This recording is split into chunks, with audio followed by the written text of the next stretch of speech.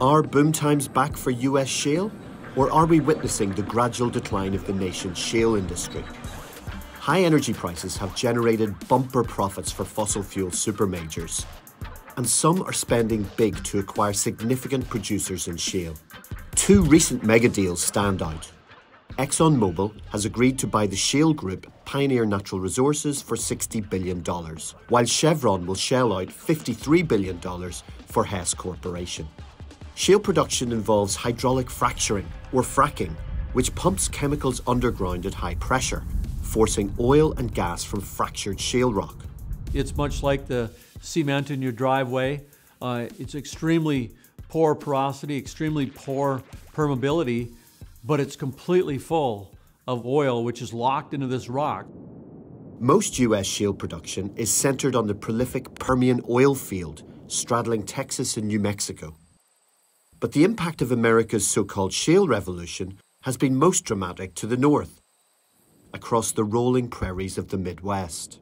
So the Bakken, or Williston Basin, is a shale formation in North Dakota, right up in the northern part of the US. It's an extremely rural part of the country, dominated by pasture, cattle production, open areas. The Bakken Shale is an unconventional oil play. We had been drilling vertically through that thin layer of shale over a large area of North Dakota for decades and decades. By 2010, we had cracked the code, which really unleashed vast areas of North Dakota's Bakken Shale. New technology, including rigs able to drill down and across shale deposits, led to a surge in output.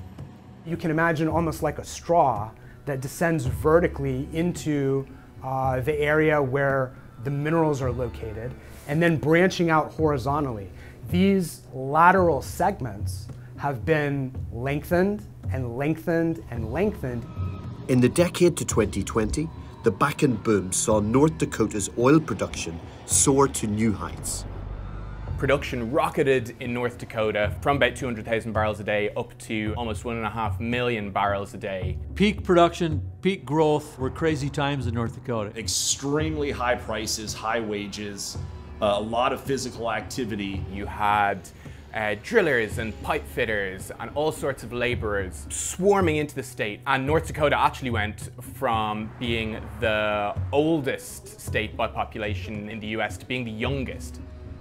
Not only did the shale boom transform sleepy rural towns, it also helped the US become the #1 oil producer in the world. It's had a big impact on the geopolitical situation. The US has become less reliant on allies in the Middle East to pump oil and keep prices under control. Such factors have also helped the industry overcome environmental objections. Fracking can pollute the air and water table with toxic compounds such as methane, nitrogen oxides, and benzene. It can also add pressure to fault lines, triggering earth tremors. The truth is that the United States runs on fossil fuels predominantly, and there is no other substitute. So we need to continue to produce. And that might be as we transition to other energy sources. So it wasn't any transition to greener energy that ultimately killed off the shale boom, but a collapse of demand and oil prices triggered by a COVID pandemic that saw work and travel lockdowns brought in across the world. Rigs were wound down, workers were laid off. It was a time of huge disruption and destruction for the industry. But whereas other basins, such as the Permian in Texas and New Mexico, have recovered in many ways from that downturn, the Bakken hasn't. The more prolific Permian's oil output was recently projected to be around 6 times that of the Bakken, where a maximum forecast output of up to 1.3 million barrels per day in 2023 is well down from its 1.54 million per day pre-pandemic peak. Even in the Permian, production is expected to max out by 2030. But in the Bakken in particular, many of the most productive or profitable wells have already been drilled. The low-hanging fruit has been picked. We have a very, very fast depletion rate. So unlike conventional oil, where you might see a steady increase and then a high level of production for years, sometimes decades. With shale oil, it's much more fast. Most of its production is in the first 3 to 5 years. And then after that, there's a precipitous drop.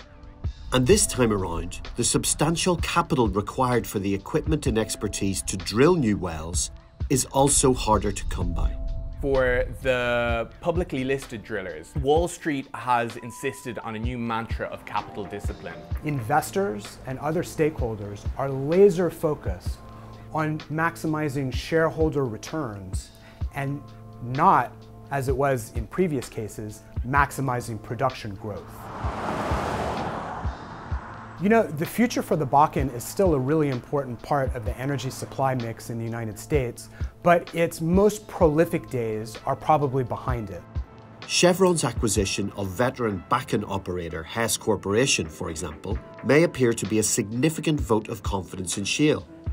But as part of the mega deal, the energy giant will also get its hands on a prized Hess asset, the bumper Stabroek oil discovery off the coast of Guyana, predicted to produce some 11 billion barrels of oil.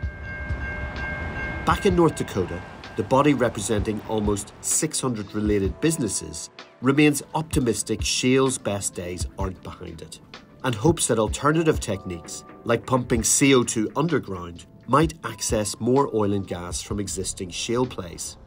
I don't think those folks that look at the Bakken and say that it's past its prime are looking at the technology and the advancements over the last 16 years.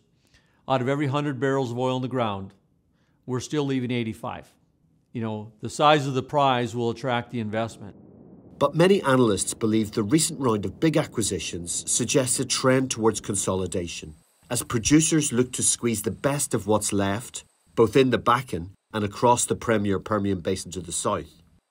The Permian is still going strong, but increasingly analysts are saying that the end is in sight. It's entering its twilight years, where production will start to flatline and ultimately begin to drop off. In short, few are predicting a return to the boom time of the kind that transformed America's Midwest.